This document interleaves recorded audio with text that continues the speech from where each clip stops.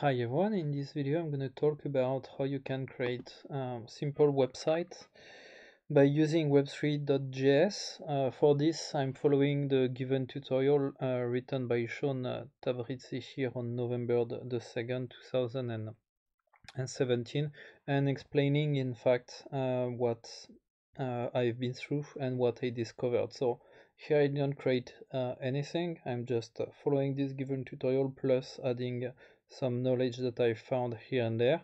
Um, if you fell on his page, I would say don't do like I did, such as following the full tutorial and copying and pasting the last part over here without let's say paying attention to the first line, which in fact is just saying okay, those are the last updates. So if you would like to have on this first web page showing up, the best thing is not to follow this tutorial, but really to go directly on GitHub.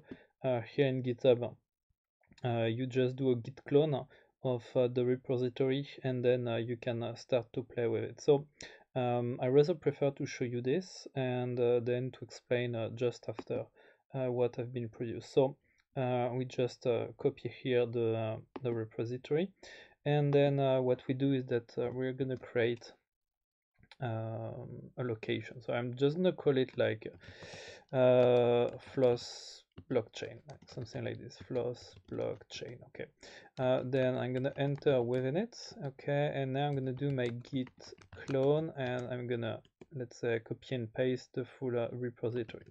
So here you have it. So for the one who know a little bit git and github, the command line I just typed in is in fact copying everything that we have up here, which is very handy because here we have everything that we need, so to say web3.js, and we have as well the web page. So for example here, if I go for Firefox and index.html, I get straight away the page that the guy designed. So in fact he created a website which is very simple and which is great in order to start, which consists of discussing with the Ethereum blockchain and tell you the balance of any given Ethereum address which are on the mainnet Ethereum blockchain. This is exactly what it's doing, and of course here you get the source code of the app. So this is what is really useful,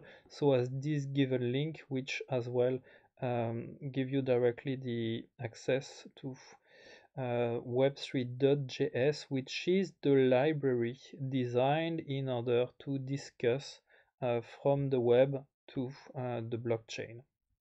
So this is what you need to know. Web3 is a library in order to discuss with a blockchain, and this is in fact the additional, let's say, feature functions that you can see over here.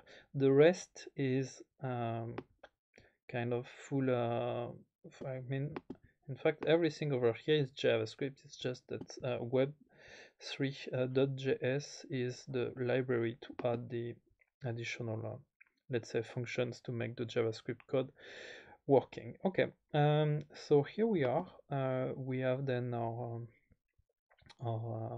project which is copied, and now what we want is actually to start to discuss with the blockchain. And for this, as you can see, it's asking us to get an Ethereum address. In order to get one Ethereum address, one way you can do it is to go on etherscan.io, which is nothing more than the website which is let's say browsing the Ethereum network and listing you all the different transactions and making them available through a web interface. So I'm going to just pick up a transaction address that I have not yet played with, just in order to show you that it works. I'm going to take this one, for example. So here is, oh no, this one is a contract, that's not an address. So from maybe this address. Okay, this is an address, and it has no value at all, so that's not very useful. I'm probably gonna try to find another one where there's money on it, because the script is in fact giving us the balance. So let's take let's take this one. Okay, yeah, but like this one has no from to this one to. Okay, does this one represent an address? Okay, let's hope it is. So I'm gonna copy this one and I'm gonna paste it. Over here. Okay, I'm gonna check if that's gonna work. Okay, great. It doesn't work, which is interesting because that's probably what I wanted to show you. Okay, great. So here I'm entered an address and I guess I'm gonna get an error message over here. Okay, no web3 detected and so on and so forth, which is true because I did not mention. Okay, that's great. Okay, to me it's currently working. I'm gonna now explain you why. So typically what this website is doing, so it represents the given source code that we have over here. Okay, so this is the project and this is what's happening. So this is full HTML so far. So this is the link to the library in order to get the Web3 functions and features in order to be able to use them afterward in JavaScript and to discuss with the Ethereum blockchain. Here we have the part of the script which is discussing with the Ethereum network, and here this part is if you are using a browser which does not support the possibility to discuss with the blockchain. And for this, here the part of the script is in fact asking you to register to subscribe to a service named infura.io, which is playing as an intermediary and then allowing your browser to discuss with a blockchain. Um, so that's the reason why it was not working with Firefox, because here I did not enter the API key that I can get when I subscribe to Infura.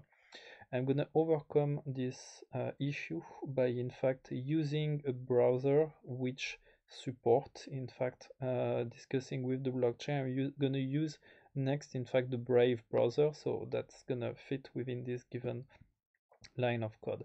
And then here, so this part is in order to connect to the blockchain, and then hereafter is about using the different function in order to ask something to the blockchain.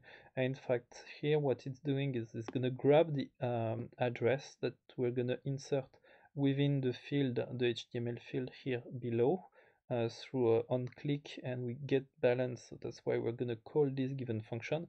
And what this part is doing is that here we are playing with Ethereum address, and Ethereum address have different units, and one of them is the way. And I have the feeling that in fact when you invoke the get balance, it's getting the value in y, which is not very useful. In fact, y I think is the equivalent of a Satoshi or something like this. And as a result, when you use it, so this is the way, I think one way is the equivalent, yes, of a Satoshi in Bitcoin or something like this, means that you need of course to make the full conversion in order to get a unit which told to you which is Ether. So that's the reason why you get all this stuff out in order to say, okay, I get the value in Y and then I'm doing something in order to get the final balance in Ether. This is what it is doing. So don't bother, you just do a git clone, you get this project, and then you open it up with Firefox or Brave. So Brave support in fact the discussion with Web3, and I guess this is because Brave supports a protocol which is called RPC, which is not the case of Firefox yet. So that's the reason why when I was on Firefox over here, it was not working, and if I was looking through the console, it's telling me, okay, no web3 detected using HTTP provider, and as the HTTP provider is not filled with the API key, that's why it's not working. If we go on Brave, so same, I'm going to take the same URL like this. You'll see that I'm not cheating or anything. So go over here and just gonna paste it like this. Okay, so now I need to get this address, and normally if I'm lucky enough I'm gonna get what I want. So to say, I'm gonna get I should have get inspect. So here it's telling me mainnet infura API key is missing, which is fine, but it's missing because it should ended up fine. So I guess it's maybe web3 no network. Okay, get the balance, and here it's still telling me that the API key is missing. Well, normally it doesn't need it as Brave support it, and I'm on Brave, so there's no reason why it shouldn't work. So if it needs it, well, no worries, we're gonna provide it with one. So I'm just gonna do like a nano index, and now I need to change this part out. I would rather prefer not to use it because it wasn't. Just gonna remove this part out. Oops. And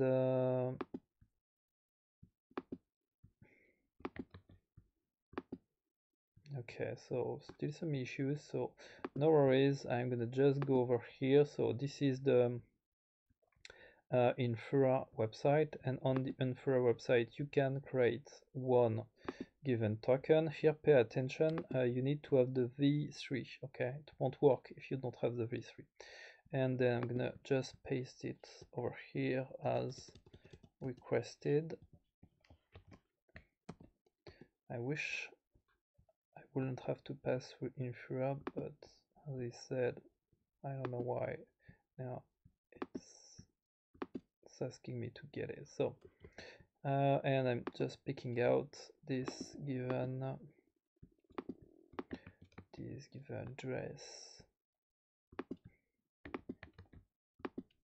and now lovely, it works, as you can see. So yeah, no idea why it wasn't why it was working before and now it's not working, but that's the way it is. So here, okay, I'm not on the right website, so that's the reason why it's not working. And if I'm on this one and that I request this one, now it's gonna work like this, all good.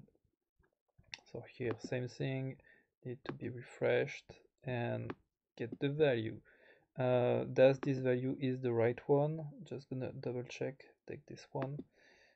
Here the value should be close to, yeah, a lot, 72 something. And if I go over here,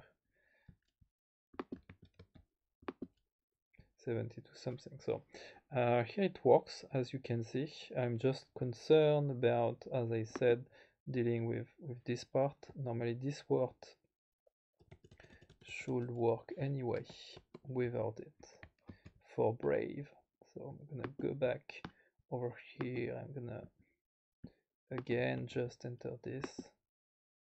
Well, no idea why they need to have infra here, but yeah, probably that's the reason why it doesn't work. So, okay, keep in mind then that you need to have the infra API key anyway. Hope you enjoyed this video. Thanks for watching.